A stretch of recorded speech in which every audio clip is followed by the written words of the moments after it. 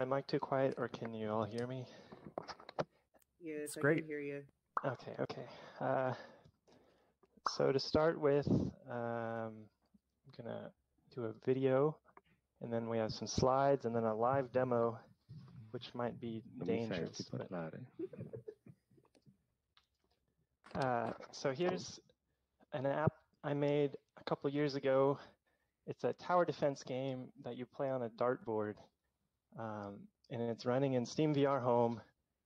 And it was at a hackathon, so we did it in the most hacky way possible, which was using 2 Vive headsets and 2 computers. And this app is running on a second machine while it's being composited to a different machine in post. So it was a total hack. But the thing I want to talk about is what the future could look like when we have these standards for compositing applications together, where it doesn't have to be a hack or a a non-perfect system, something where it's actually designed for multiple applications. And I think of this like a operating system that can load apps or whatever, and there's an internet connection. But so for the slides, we're talking about universal cyberspace hardware, and it's not going to really be the normal kind of hardware you think about. This is more like if you imagine a world where everyone wears AR headsets and your computing is all done on your face. What does hardware really do if it's not on your face? Is it just like a model? So here we have some art that I made that got me really into this whole internet stuff, because I didn't ever know any examples of how multiple applications could actually connect together if you do have the space where you can have multiple things in the same place. And luckily I was in college and I went around and talked to people and they're like, oh, WebSockets are a thing. So I did my little Socket.io WebSocket thing. So all these Chrome windows can actually communicate across WebSockets and then work together to create a keyboard out of multiple applications. But of course you could expand it with any kind of keys you want. And this is, people are talking about a blockchain where things are kind of very securely locked down and watched, but I'm a big fan of just this kind of open, able to communicate. Anything can talk to anything. Everything should be open. Not everything has to be serious, money, business. Some things can just be a game and it's not a big deal. And that's where a lot of innovation can be. So here's some hardware. On the left, we have an exercise ball, and also maybe a keyboard that could just be connected to the web. And on the right, this is a hula hoop. So, what are you really looking at? What is a hula hoop? What could it do in a game? And who's going to make a game that you have to buy a hula hoop, to play? Who's going to, put all that money into making custom hula hoop hardware for creating, this was a UFO that you could control by moving the hula hoop, leaning it to the, at whatever angle, that's the angle you'd move. You could raise it up and down and go up and down. It was supposed to be like a locomotion device that you could kind of control. One of the ideas was, why do people get VR sick? Do you get car sick? And most people do get car sick occasionally, but if you ask them, well, do you ever get car sick while you're actually driving the car? They don't get sick because they're actually in control of where they're going. So it'd be fun if we had really intuitive forms of locomotion that aren't just, thumbsticks and stuff like that, that, half the population has no idea how to use a thumbstick or what it even is really doing. So here is my favorite, let's see, what is this? It's a selfie stick. And you'll see people doing research on how do you make these peripherals that can be like, they're like pegboards and you put weights in these different locations and all this stuff. But there was a time when selfie sticks were a huge meme and they're so cheap. And so this you can actually extend and retract to, it will create a different center of mass. So, if you extend it all the way, you kind of have like a golf club. If you, lower it in all the way, then you have a, like a frying pan. So now this thing can literally be an entire infinite range of objects. So who's now going to make a peripheral that can be anything in any game? It's literally impossible to make a game that has every idea of what a stick can be. And the cool thing, the way you can actually calibrate this just with one sensor is if you picture like a fairy like twisting the wrist, that little rotation around a sphere can give you the length of the rod. It's kind of like calculating the center of a circle with the diameter. You can kind of know where that center point is. So you can do like a little flick gesture and then instantly know the length. So you can just quickly make it shorter and longer, and it can instantly change on the fly with software. But now we need software that could accept these different variables.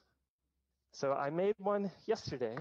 I made a controller, and no game supports this thing.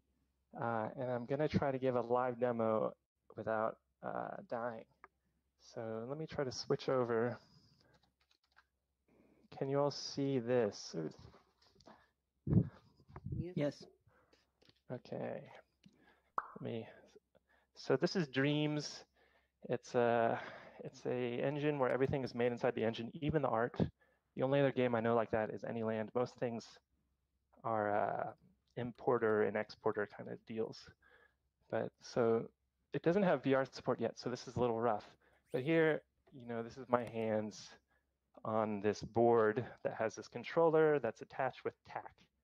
And this tack can now, keep it on there, and I'm just getting gyro input, and I can show you that circuit. But so if I stand on it, you can kind of see I'm balancing a good bit. So now we have the first part of the problem, which is how do we get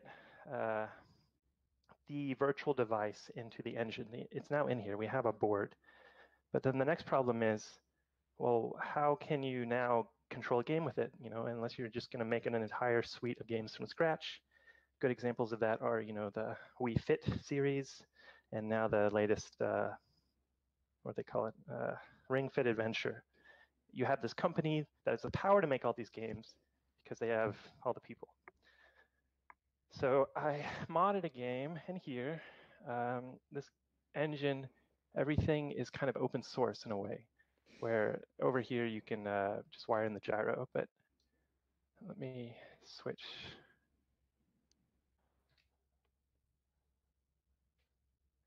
I wish I had my sound on, but so here's a game. It got a really cool drum track. Oh. So I'm gonna, get totally destroyed at this, but crap. I'm doing better than I did. And I didn't modify the difficulty of this at all, which I really should have. This is just off the shelf, a game that, oh my gosh, that you normally control with like a thumbstick. But I modded the, bumpers. So when you go up to the left, it's left bumper, up to the right is right bumper. Ooh. But hopefully you can see I'm somewhat in control. Just fell.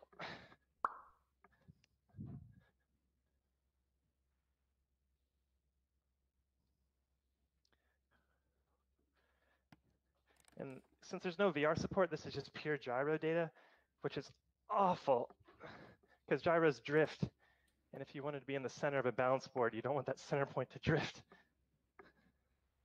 Oh, it's almost over, I think.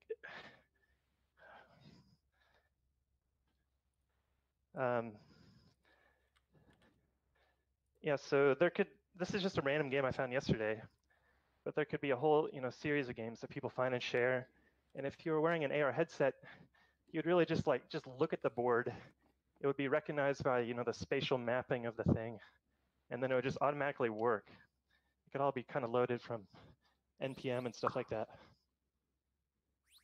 Because you're just removing all the, circuity bits from the hardware itself. And, then when we have muscle tracking, and you won't even need buttons. Oh, I died. Okay. Super fast. Let me just show. the best I've done. Where I edited it. So I just went up here. All I did literally went into the controls of the racer and added my circuit, which would then be, on this app store. So anyone with one of these boards, they just, tape their controller to it, load the circuit, and they have their inputs and outputs. And so it was like, it took a second. So the stuff that I'm super passionate about, though, is once we begin to imagine this world where we can have multiple applications running at once, everyone's working their best to get everything connected together. How can we get people to start? Oh, I moved over here. How can we get people to start creating things from their imagination without worrying if it's real code or not? Just brainstorming, how can we make different objects and connect them and make new languages that are actually meant to communicate over the internet, or sockets or whatever the heck, or maybe devices that are talking into a blockchain or whatever. But it seems like, people know how to talk, they know how to work together, they know how to, imagine things working together, pretend or whatever. So there's all these new programming languages that could exist if we had the freedom to make systems where they could exist. And that's the talk. Any questions?